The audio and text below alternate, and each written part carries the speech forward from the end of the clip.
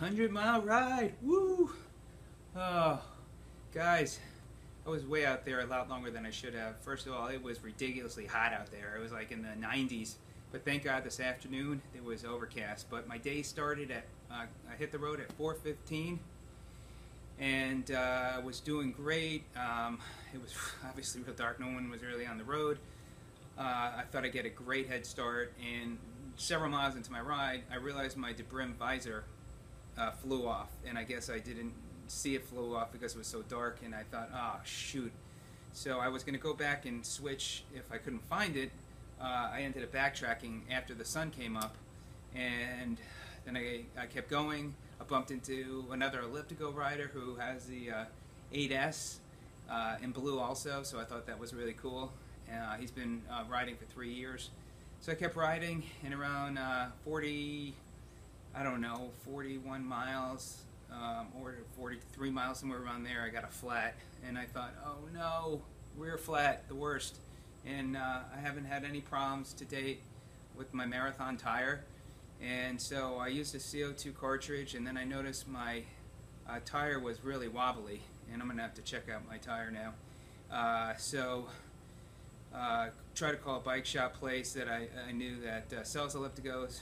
Guy couldn't come and get me. If he did, it was a lot of money, and I thought I was gonna try and get a lift over there, and for some reason I just was having trouble with getting that tire back on and lining it up right, and trying to avoid any pinch flats.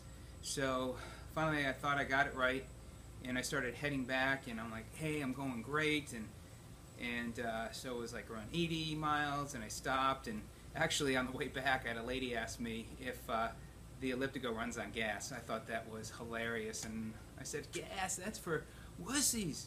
So I stopped to talk to several people about the ElliptiGO for a little bit while I was taking a break, and man, I'm so thankful that the sun was hidden, because I wouldn't have probably been able to finish. It was just way too hot. I get to about 91 miles, sure enough, another flat, and I said, oh, I have only 9 miles to go. So I started changing the tire, and the tube, I was trying to patch the tube.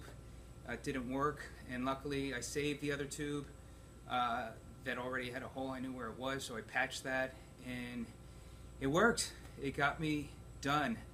I don't know what the problem is, but it made it for a very long day. I probably took that tire off probably 4 to 5 times, and I felt my hands at that 91-mile mark where it was literally shaking.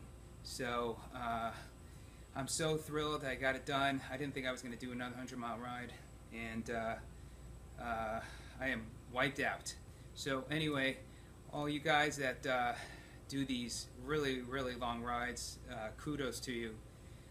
You've got to have nice cooler weather, because this heat there's no way. It's too brutal.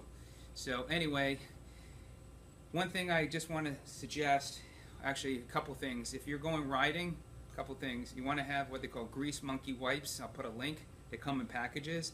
So when you're changing your chain and you got your hands all greasy, you can just wipe your fingers and it gets the grease right off. And then also make sure to have at least 2 tubes, so should you have any issues, at least you have a backup. And I'm so thankful that I had 2 tubes, and it's amazing. I had a patch, and it got me through the last 9 miles. I was praying. So anyway, we'll see you on the road real soon. Thanks for watching. Have a great day. Go ElliptiGO.